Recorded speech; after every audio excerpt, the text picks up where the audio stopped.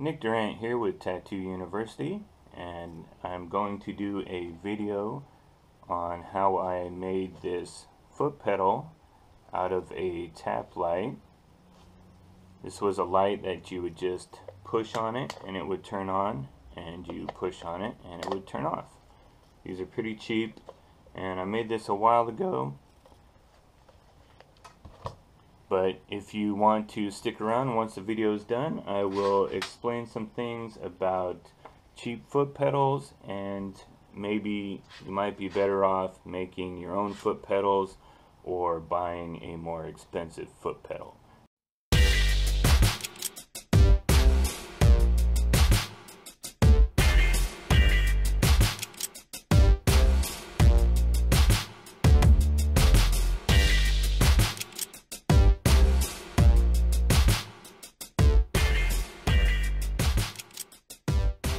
Today I'm going to talk about making a foot pedal, and what happened the other day is I had to switch out all my cords on my clip cord, and I'm going to have to switch this one out on my foot pedal because it's a cheap cord and it corroded right where the wire was exposed, so I'm going to have to switch these out. So while I was at it, I figured, why don't I make a couple more foot pedals. I made a continuous on-off switch with a foam plug and some wire, and a on-off switch that I took from some dog toenail trimmers actually.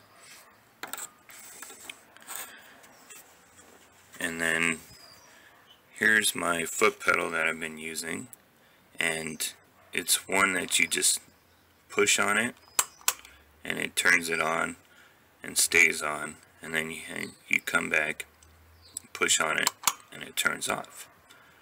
So I prefer this. Sometimes I don't want to be pushing on the pedal all the time like you do with these ones. You have to keep your foot on these to keep your machine running. I just kept this around as a backup foot pedal. I think it came with my power source. This one's already messing up. The reason why I don't like these, at least the cheap ones, is sometimes you gotta really mash down on them to get them to work, and when it's cheap like this and you mash down on it, it starts to bend. You can see it's already crooked on here. It doesn't make a good connection. This is just really cheap anyways. So sometimes when you're running machine, if you mash down on this, it'll run soft, and then you mash down even harder to get it to run correctly. So I was digging around through my garage trying to find something that I could make a foot pedal out of, and because I enjoy this kind of foot pedal, or I use this kind of foot pedal, I was looking for a switch. I'm looking for something I could use, but I didn't want to have to turn it on and off by hand with this little button. I wanted something that I could just push on and maybe not put it on the floor, because the problem is this thing likes to scoot across the floor and it moves around, or it gets kicked and pulled out, stuff like that. So I'm looking for something that I can put on top of my work area and just push on it with my hand. So digging around through my garage, I ran into this, and this was just hanging up. What this is it's a light, and I had it in a dark area of my garage by my tools so I could see what I'm doing. And all you do is you push on it to get it to turn on, push on it to get it to turn off. So it's pretty much the same thing as this pedal, and the shape and everything looks like it'll work just fine for what I want to do. So I'm going to turn this into a foot pedal but one that I can use by hand. So when I get my ink, I can just reach over, turn my machine on and off.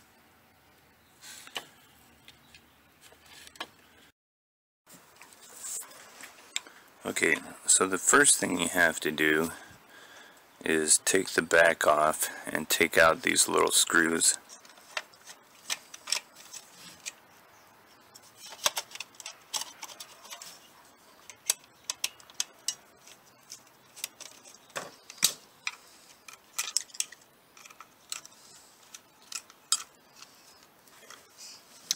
So I'm going to take this foot pedal apart, and you can see it's got two screws, but it also has this piece of plastic that it hinges on. So you got to put something in between there, kind of pop that off to get that off.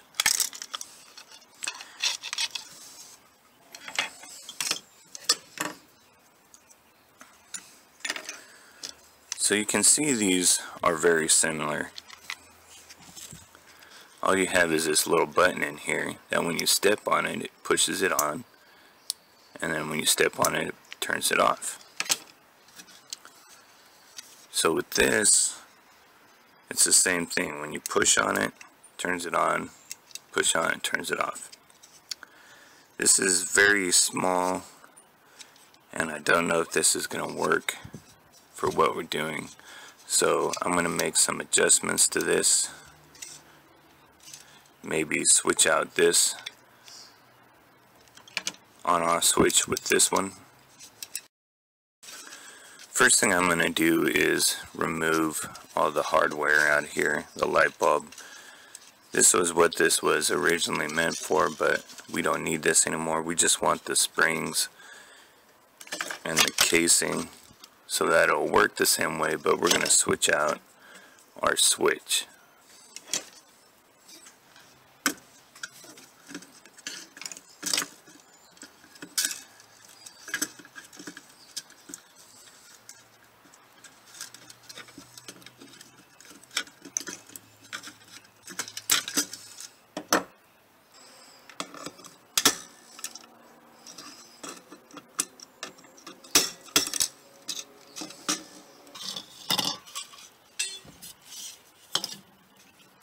So what needs to happen is the edge of this is actually what makes contact with the on-off switch. So I have to place my switch in here at the correct point so that when this pushes down, it's going to hit it. The rim of this is going to hit the on-off switch. So in order to do that, I'm going to have to cut some of this plastic and do a little epoxy. Maybe screw this piece into here. So my plan is to, since there's already an opening right here, just enlarge this opening so that my switch will fit in there, and then adhere the switch to the bottom of this.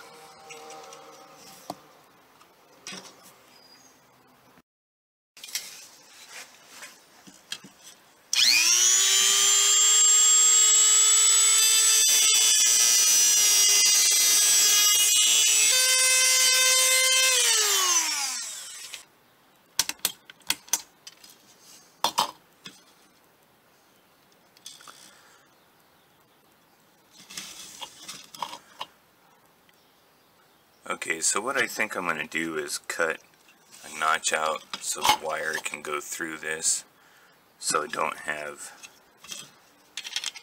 this hanging out of the outside. I'm just going to put it on the inside so that it looks better, and cut a little notch for my cord to go out the other side. And I'm just going to use this existing screw hole and put a screw through this, maybe some glue, super glue, to hold this in place.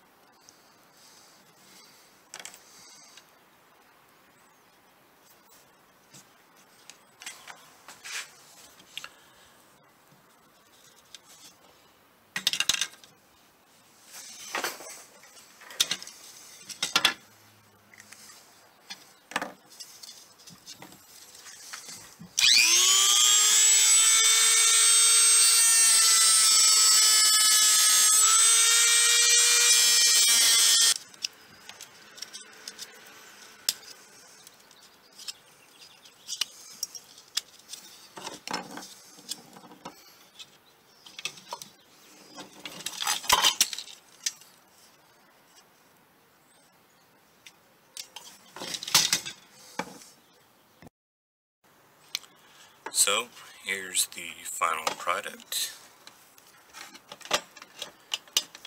Probably don't need such a long cord if it's just going to sit on top of your table, but there it is. You can turn it on and off now that I have that switch in there. Wasn't my original plan, but we adapted and overcame. If this switch was a little heavy duty, wasn't such a little wimpy switch, I could have used this, but instead we scrapped an old foot pedal and made a new one. And I'm going to do the same with these. Probably make some new foot pedals out of different materials. So if you want to see that, just subscribe to my page and keep watching my videos. I like to make my own tattoo equipment when I can. I've made tattoo machines, I've made foot pedals. Some of these things can be a little gimmicky. You need to watch out for that. I have made the foot pedals out of the rat traps, and I have a video on that. I'll post it. But the problem with those is they don't work really good, or they break really easy. So I made this foot pedal a while back, and this actually still works. So it was a pretty good foot pedal.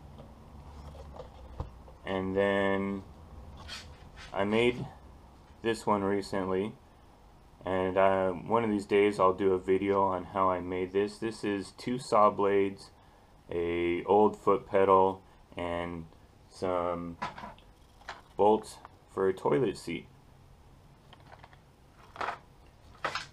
along with some wire that I took out of my car.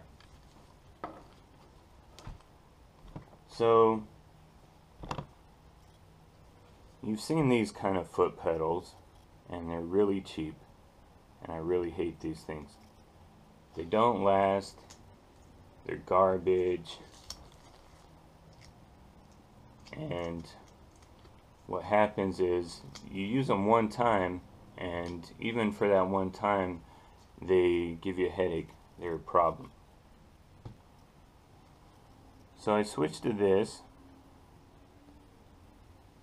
which is the same concept but more expensive, and this worked just as good as this piece of garbage. Barely worked. I had to mash down on it to try to get it to work. I even used a little sandpaper in there to clean out the contacts, and I just overall hate this tattoo foot pedal. But I don't like to throw things away. With these cheap ones, go ahead and throw these away because you can't do anything with these. But with something that has good parts and it's just not built well, I'm going to strip it down and reuse the wire. And what I'm going to do is, for my next video, I will show you how to make a foot pedal out of these used saw blades. And then I will take this wire off of this crap foot pedal and use it to make a good foot pedal. So when it comes to foot pedals, you want to spend a little bit more money and get a good one, because these cheap ones won't last you very long. Now, my tap light foot pedal actually lasted a really long time. But I'm going to fix it. I'm going to change the wire out. I've learned that I like a little thicker gauge wire. This was just speaker wire. I built this a long time ago. I've learned some things since I built that. I go with a thicker gauge wire this time. And another thing you got to be careful of, I'll try to put a picture of it in here, is that when you're making clip cords, you need to add this to your clip cord. Ox guard.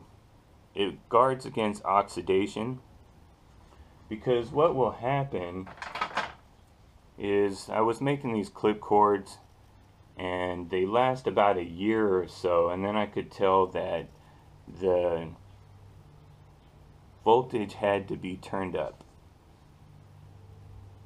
and eventually it got to the point where they just didn't work.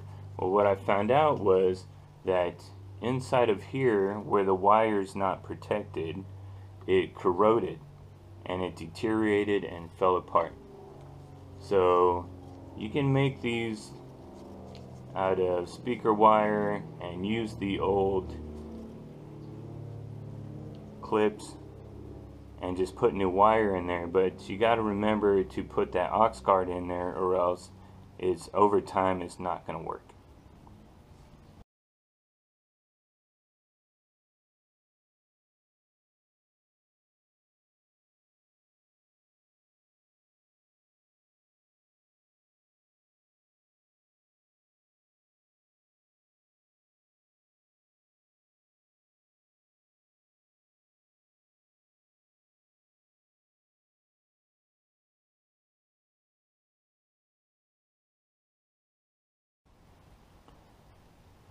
So if you're making stuff like this, you want to make sure that it's not going to break on you during a tattoo. And any of the equipment you have needs to have the same standard. You don't want to have to stop in the middle of a tattoo to fix something. It just doesn't make you look professional. It makes you look like you don't know what you're doing, and it takes time and it gives you a headache. So if you have the money, spend the money to get good equipment. So I never thought I'd be doing videos like this. It just kind of started on its own and got its own momentum. What happened was, when I was trying to learn how to tattoo, I was frequenting Facebook and some of these channels about tattooing and trying to teach you how to tattoo, and I saw a lot of bad information on there. So my goal with the videos was just to give you guys proof, just to show you guys that some of this information was bad. And you know, what better way to show that than to make a video of it? Because you could sit there and argue with someone until you're blue in the face, and they're not going to believe you until you actually show them a technique or show them why what they're saying is incorrect.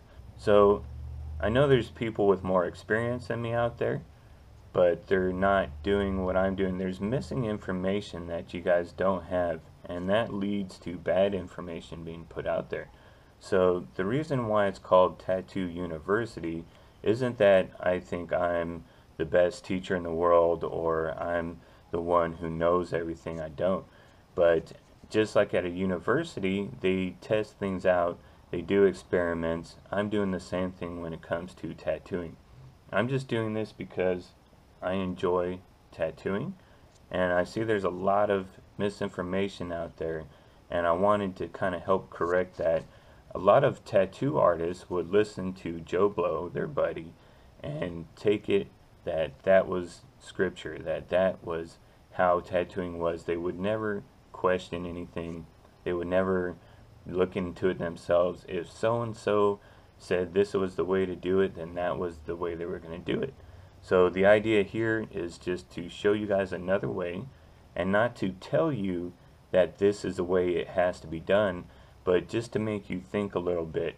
Maybe think there might be a better way of doing something out there, or maybe I shouldn't believe so-and-so who is putting all this bad information out because they tell me to do something and it's not working. So it's not up to me to teach you guys how to do stuff. It's up to you guys to watch these videos and make informed decisions on your own on how to do things. So don't forget to check us out on Facebook, Tattoo University, and also don't forget to subscribe to the channel if you want to get updates on some of the new videos. We'll be redoing a lot of those real soon here, so keep your eyes open for those. And also check out the website. Still working on it. I'm a busy person, but eventually it'll be done. My goal with the website is that instead of you guys searching for information and always trying to find information, that you'll be able to go to one place and then find information from there. I'm not going to do everything myself. What I'm going to do is I'm going to do videos that I haven't seen on the internet. A lot of these videos that I'm doing, I do because I don't see anything like it on the internet. Or I see something on there, but I've noticed that the information is incorrect. And so a lot of this stuff you're going to see is brand new. You're not going to see it on another channel. This is stuff that I'm doing on my own, experiments that I'm doing on my own. And experiments don't always work. One of these days I'm going to post some videos about some of the stuff that has not worked and has gone wrong. You guys can learn from my mistakes. I'm not afraid to make mistakes or admit that I make mistakes. So I think you guys will probably enjoy some blooper reel once I get it up. Some of the things I've done. So, you know, this channel is going to show you stuff that you have never seen before because I'm doing it on my own, or I can't find it, so I'm posting it myself. And then you guys need to make a decision on it of whether it's good information or not. I don't really care if you like me or don't like me, or if what you think about me. I care about tattooing and making sure people have good information. I think it's worse to hide information from people than it is to give them information. I think right now there's kind of a bad attitude out there where tattoo artists are trying to hide information from other tattoo artists, and they think it's going to help them get ahead in some way. And I don't understand that. You know, they think they're hiding information, they have secret information. Tattoo artists are writing books with this information in it. I've read a lot of these books. There's professional tattoo artists doing videos. I don't see what's to gain from trying to hide information from people. So I'm putting it out there for you guys to watch. And it's the internet age. You're not going to hide anything pretty soon. It's all out there. If you're the people I see who are trying to hide information are usually the artists who are not putting that much of an effort into it. They're not trying to help out. They're the ones who are being a little stingy, and their artistic talent isn't that great, so to try to protect themselves, they tried to hide information from other tattoo artists. Now, I believe that the tattoo artists that are going to get ahead are the ones who are going to put the effort into it. They're the ones who are going to look into new ideas. They're going to look into new equipment. They're going to learn how to use their equipment and how to tune their own machines.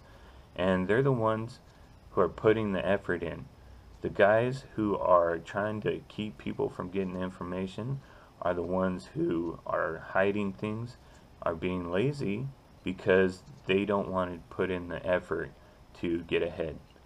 They'll never become better tattoo artists because they're not concerned about learning. They're concerned about just making money and staying at the level they're at. That's with Tattoo University. We're taking things to a higher level, and we are asking questions so that we can learn why you do certain things, and then once you learn the why and the how, you can change your techniques for the better. We're not just going to force feed you information. I'm trying to get you to ask yourself questions about certain things and to learn certain things that will help you make better decisions when it comes to tattooing.